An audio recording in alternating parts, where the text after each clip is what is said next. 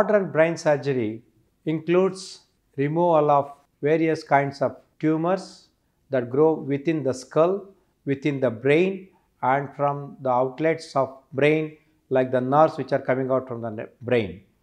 And also many blood vessel abnormalities like what we call a balloon-like dilatation aneurysms and the AVMs. Over the years, the complex neurosurgery has been made easier by the technologies like the diagnostics as involved with the MRI scanning and the present day CT scanning, which will tell us accurately where the tumor is growing and what is the displacement of the brain or its nerve or its vessels are happening. And then we have intraoperative technology like microsurgery, and today we have also got what is known as minimally invasive surgery called the endoscopic brain surgery. Now let's see what is this brain skull-based surgery. We know that the entire brain is situated inside the skull.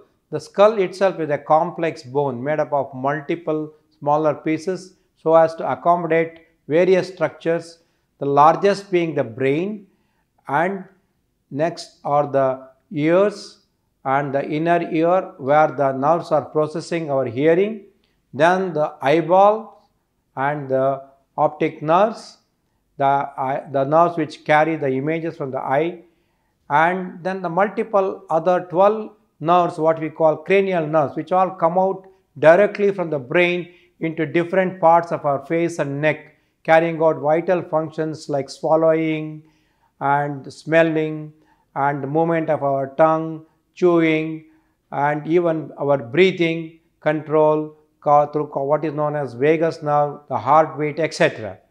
So this skull, the base of the skull from where the blood vessels enter the brain, as well as these cranial 12 nerves come out of the brain to supply the very vital structures, are there.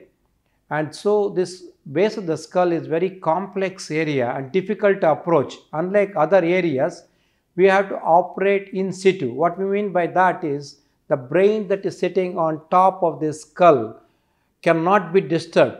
That means we have to develop an approach by removing a portion of the brain, the skull, and using the natural forces like the gravity to position the place to get small openings, like maybe 1 centimeter, 2 centimeter gap maximum, and through which we use either microscope or we use an endoscope, through which we can pulverize the tumor and take it out. And it is a laborious process, but it is made significantly safe with magnification available today. So skull-based surgery has evolved from a stage about 3 to 4 decades ago when it used to be considered as something impossible to treat, to today it can be treated very well.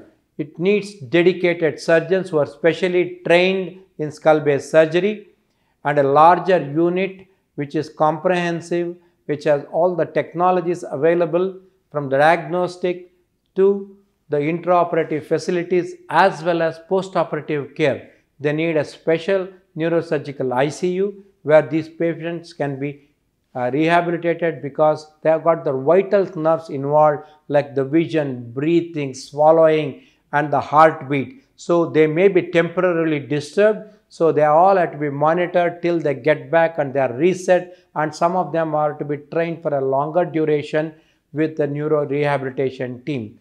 So Apollo has made an effort.